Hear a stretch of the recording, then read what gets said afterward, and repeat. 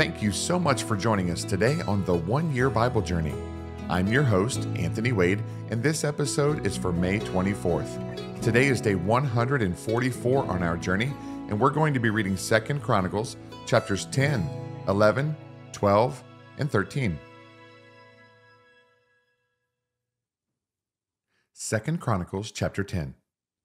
And Rehoboam went to Shechem, for all Israel had gone to Shechem to make him king.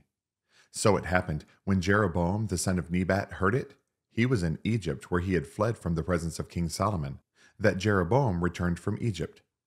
Then they sent for him and called him, and Jeroboam and all Israel came and spoke to Rehoboam, saying, Your father made our yoke heavy.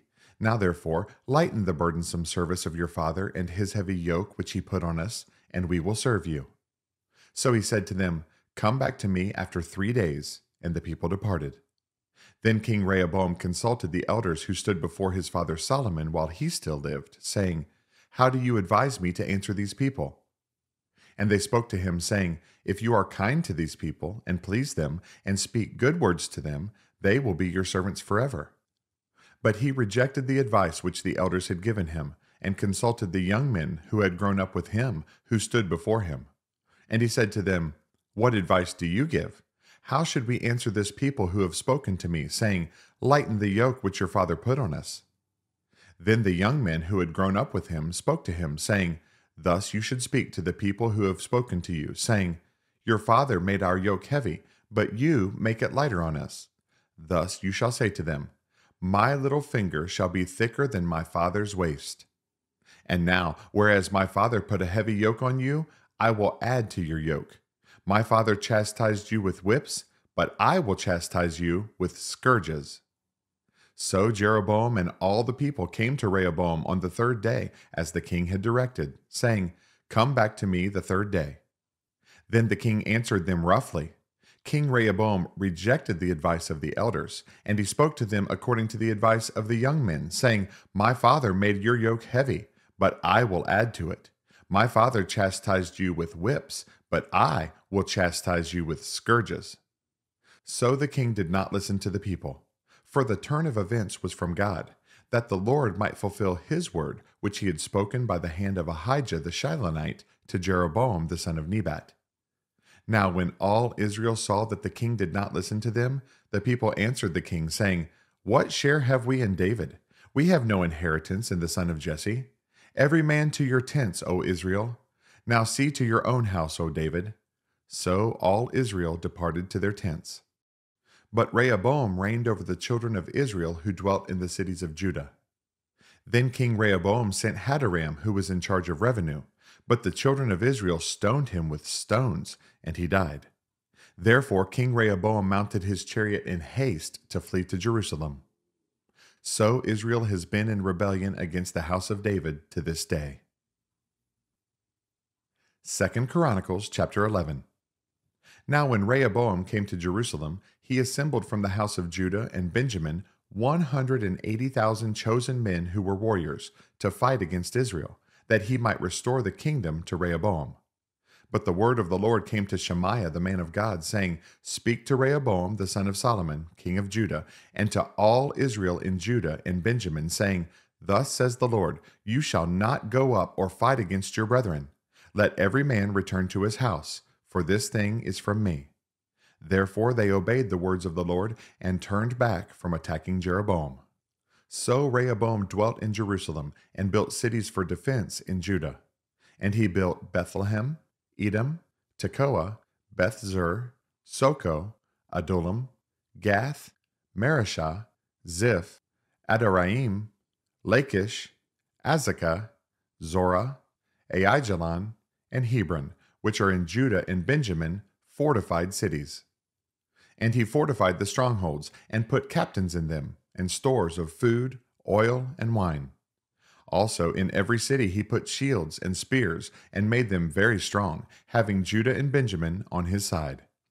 And from all their territories the priests and the Levites who were in all Israel took their stand with him. For the Levites left their common lands and their possessions and came to Judah and Jerusalem, for Jeroboam and his sons had rejected them from serving as priests to the Lord. Then he appointed for himself priests for the high places, for the demons, and the calf idols which he had made. And after the Levites left, those from all the tribes of Israel, such as set their heart to seek the Lord God of Israel, came to Jerusalem to sacrifice to the Lord God of their fathers. So they strengthened the kingdom of Judah and made Rehoboam the son of Solomon strong for 3 years, because they walked in the way of David and Solomon for 3 years. Then Rehoboam took for himself as wife Mahalath, the daughter of Jeremoth, the son of David, and of Abihail, the daughter of Eliah, the son of Jesse. And she bore him children, Jeush, Shemariah, and Zaham. After her he took Maacah, the granddaughter of Absalom, and she bore him Abijah, Attai, Ziza, and Shelomith. Now Rehoboam loved Maacah, the granddaughter of Absalom, more than all his wives and his concubines. For he took 18 wives and 60 concubines, and begot 28 sons and 60 daughters.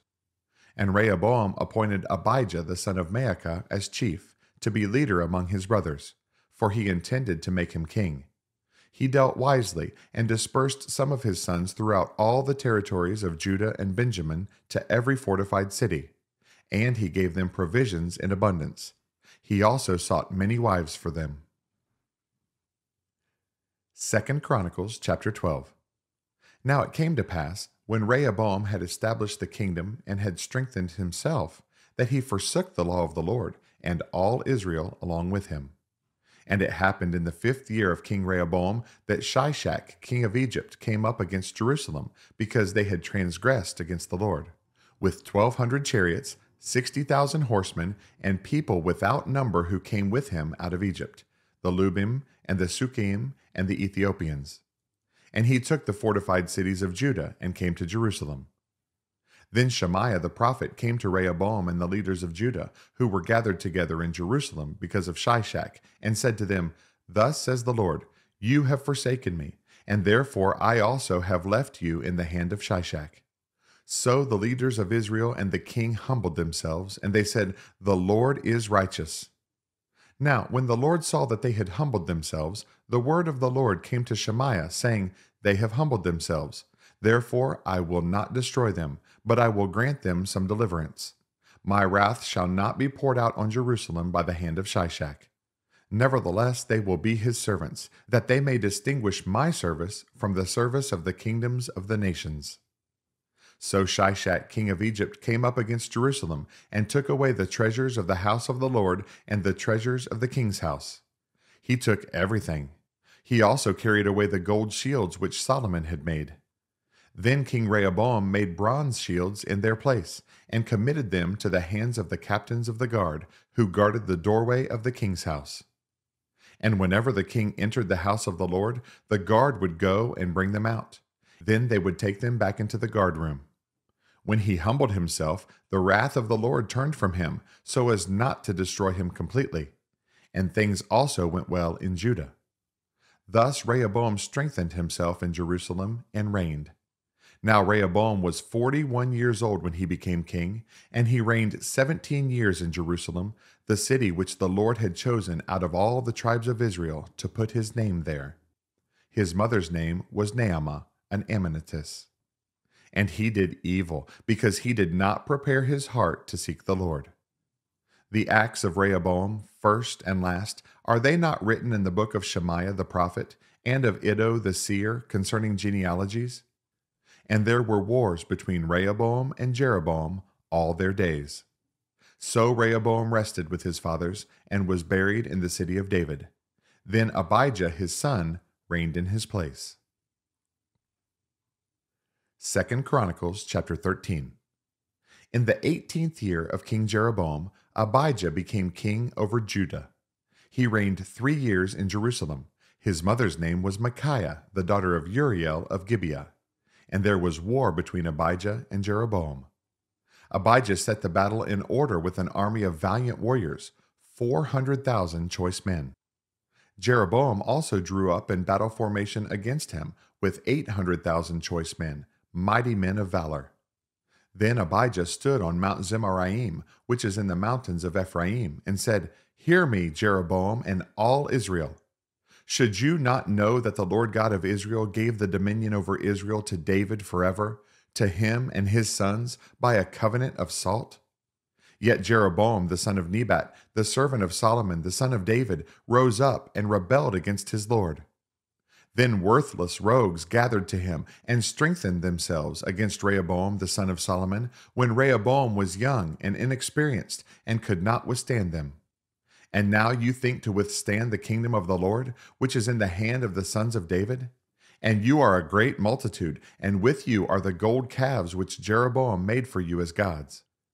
Have you not cast out the priests of the Lord, the sons of Aaron and the Levites, and made for yourselves priests, like the peoples of other lands, so that whoever comes to consecrate himself with a young bull and 7 rams may be a priest of things that are not gods?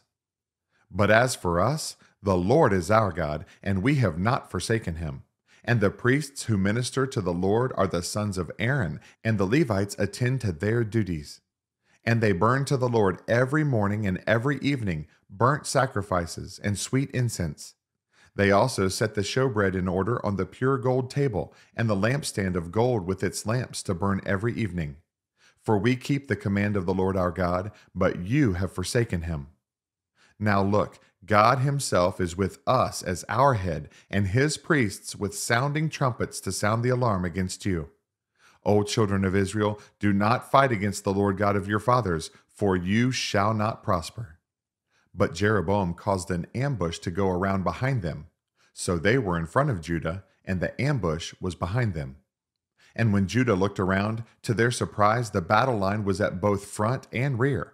And they cried out to the Lord, and the priests sounded the trumpets. Then the men of Judah gave a shout, and as the men of Judah shouted, it happened that God struck Jeroboam and all Israel before Abijah and Judah. And the children of Israel fled before Judah, and God delivered them into their hand. Then Abijah and his people struck them with a great slaughter, so 500,000 choice men of Israel fell slain. Thus the children of Israel were subdued at that time, and the children of Judah prevailed, because they relied on the Lord God of their fathers. And Abijah pursued Jeroboam and took cities from him, Bethel with its villages, Jeshanah with its villages, and Ephraim with its villages.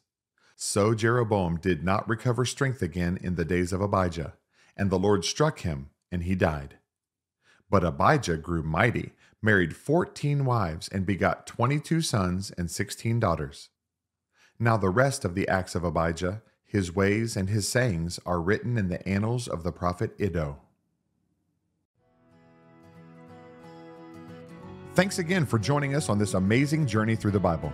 For additional resources to help you grow in your walk of faith, please visit our website at anthonywade.org.